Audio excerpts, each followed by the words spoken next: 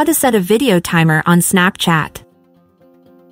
Did you know that you can set a video timer on Snapchat for up to 2 minutes? The Snapchat camera will record a video for the set duration and stop recording when the specified time period elapses. Let's find out how you can do this too. Open Snapchat and click on the plus icon on the right side of the screen. Scroll and find the timer option in the menu. Click on it. A timer will appear on the right side with a notification that it is on. Now click on the timer icon and set the length of the video timer. I will set mine to be 9.3 seconds.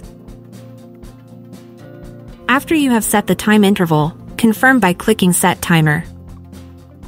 Start recording the video. After 3 seconds, Snapchat will start recording and finish recording after the defined time interval.